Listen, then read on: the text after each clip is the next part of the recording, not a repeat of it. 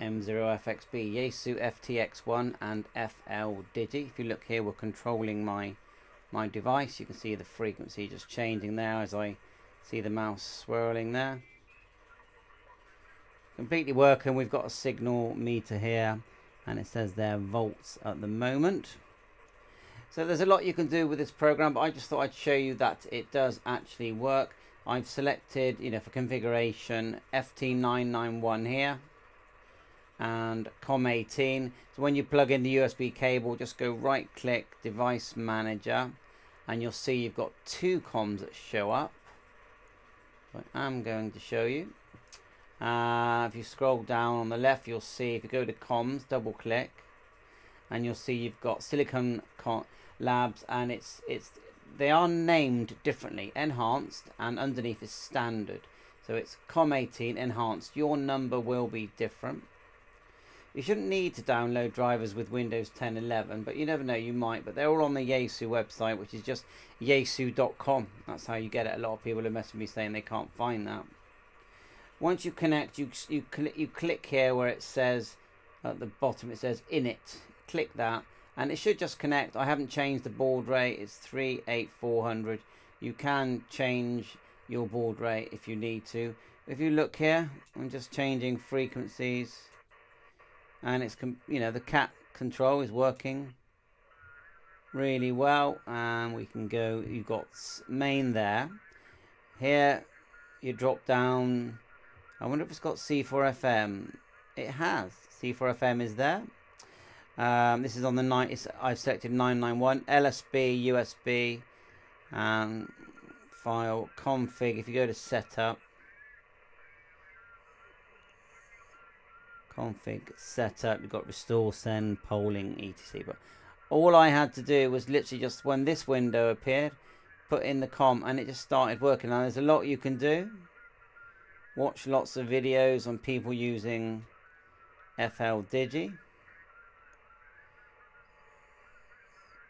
And even I haven't really used Fldigi very much. I'm trying to see where I was now. There I was there. So any tips, let me know. I'm just seeing if it will work. Can you hear that? And you've got sliders here. You've got buttons. So you can turn things on and off, tune.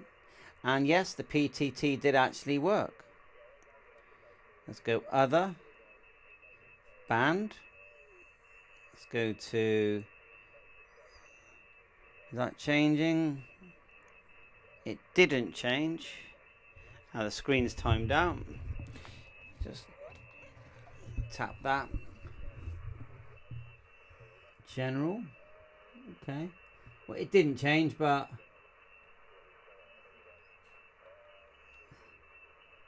I've literally just put this on. Sliders. Sliders there. Noise reduction. And we are using 991, aren't we? So maybe it's not completely correct. Squelch, mic gain. Back to main. But if you want to sit at your PC and just control it, you don't have to keep leaning over to the radio. It's fine for that, isn't it? And you've got some tips here. When you hover over, you've got some tips that sort of light up in yellow. Alright, well I think that's enough for now, because I just thought I just got it connected. I thought I'd just show that the cat control is working. I'm using a normal micro USB cable. Data one, of course. Good quality one. Connected to the USB, which is on the left side under the GPS. And have I got a GPS signal? I have, look. GPS signal there as well, working great. See if I can view that. I'm going to go press and hold F. And go forward, forward. And go to FCC List and GPS. There it is. Bye for now, all the best. 7-3.